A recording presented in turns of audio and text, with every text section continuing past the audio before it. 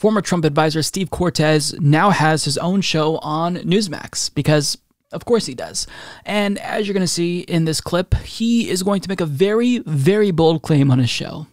The Democrats have openly become a party that hates white people. You may not want to hear that, but it's true. It's unpleasant to acknowledge that reality, especially for millions of people, and I'm one of them, whose parents and grandparents were once proud Democrats.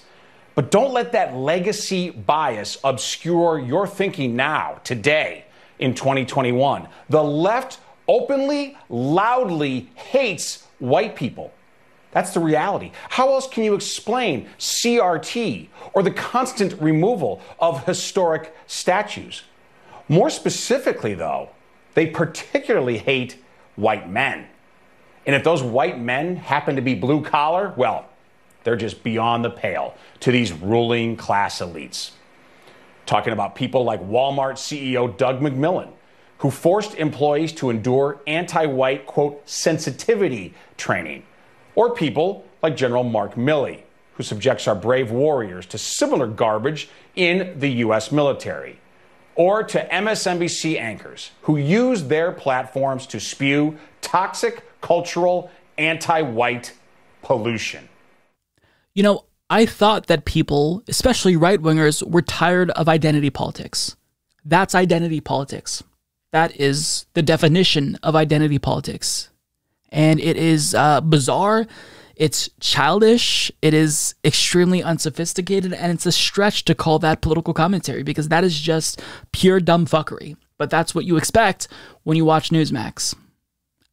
I mean, why would you even care about this? Assuming he's right, which he's not, but if Democrats hate white people, okay, what are the policy implications of their hatred for white people? Are they going to ban white people from going into restaurants? Are we going to do reverse racism? What exactly are you trying to communicate to people other than don't vote Democrat? Because we already know that you don't like Democrats. So I'm struggling to figure out what's the point of this other than just, noise. He says, the Democrats have openly become a party that hates white people. I mean, it's just a demonstrably untrue statement. It's incredibly alarmist and sensationalist, and it's just fucking stupid. Look, I hate the Democratic Party, all right? I don't like them. I think that there's too many neoliberals in the party. I think that they don't go far enough. I think that they don't focus on policy enough, and they focus on vacuous things that don't necessarily matter. They're too fixated on Donald Trump. There's a lot of criticisms of the Democratic Party that are substantive. This is not one of them. He adds here, the left openly, loudly hates white people. That's the reality. I mean, I myself, as a leftist, I oftentimes will converse with my friends about how much I hate white people, as a white person myself. He says, how else can you explain CRT? Or the constant removal of historic statues? Look, I can explain CRT actually, but I want to address the latter first.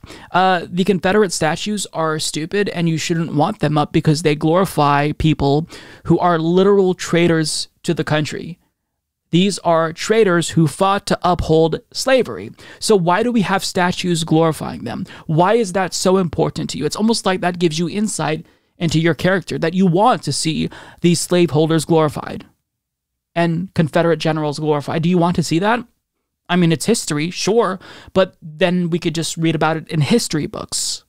Oh, wait, but you don't want to do that because, see, history itself, this is more about demonizing America and teaching people to hate America. So we can't give people an objective look at history and the crimes that America committed, the Native American genocide and whatnot, slavery. So history is bad too. So that's why we should ban critical race theory. I mean, even by their own standards, the point doesn't make sense. Critical race theory is not a real issue. This is literally an issue that was manufactured by Republican Party operative Christopher Rufo, and he admitted on Twitter, openly so, that he's going to tie any culture war thing to critical race theory, make it toxic, and anything that he doesn't like that Democrats do, he's going to say that's critical race theory. It's all going to be categorized under this broad umbrella of CRT, and it's working. So CRT isn't a real thing, and to the extent that children are taught about CRT, it is extremely rare, And if it were happening, that would be good, because people need to know about the history of the United States. Because if you don't know about history, you're doomed to repeat the mistakes of the past. And I get that that's a cliche, but it's true. And CRT is something that I didn't encounter until I was literally in a PhD program. I mean, all through grad school, didn't encounter it. But when I was in a PhD program, that's the first time it was referenced in material that was assigned to me. So this is not something that's widespread. And if it were, it doesn't teach you to hate white people. It's just, it teaches you about systemic racism and institutional biases against black people. And that's an oversimplification, but it's not an issue. It's a non-issue, but they make it an issue because they have no policy substance. They don't want to deliver economically to people, and they know that their economic agenda is not very popular. So the way that they lure in voters is by doing dumb shit like this. Screaming at Big Bird, talking about critical race theory, and how it's teaching children to hate white people. So stupid. He says that Democrats particularly hate white men, and if those white men happen to be blue collar, then they're just beyond the pale. So what he's doing here, and I think this is pretty clear, he's trying to emulate Tucker Carlson's style. Even with the cadence, you notice him trying to mimic Tucker Carlson. He wants to be this faux populist. He wants to make it seem as if it's really Republicans who care about the working class. Okay, well, look, if you care about blue-collar workers, do you support unions? I don't think he does. Do you support blue-collar workers owning the means of production? No? You don't support that? You support this exploitative employer-employee dynamic that exists today that actually hurts blue-collar workers? Do you support increasing the minimum wage? Do you support anything that helps out workers? Do you support universal health care? No. They're full of fucking shit. They're full of shit. They have no substance.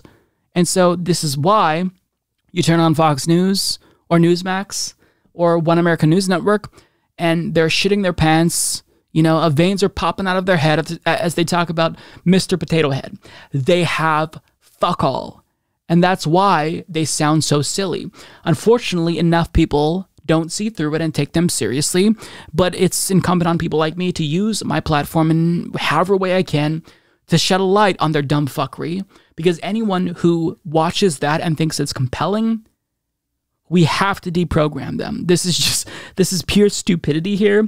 And it's what you expect, again, if you tune into Newsmax. So don't. And if you have somebody in your family who watches Newsmax, turn on the parental controls, change the password, and block them from watching it. That's the only way that we can save America at this point, or at least deprogram boomers who have been radicalized by Fox News and One American News Network and Newsmax.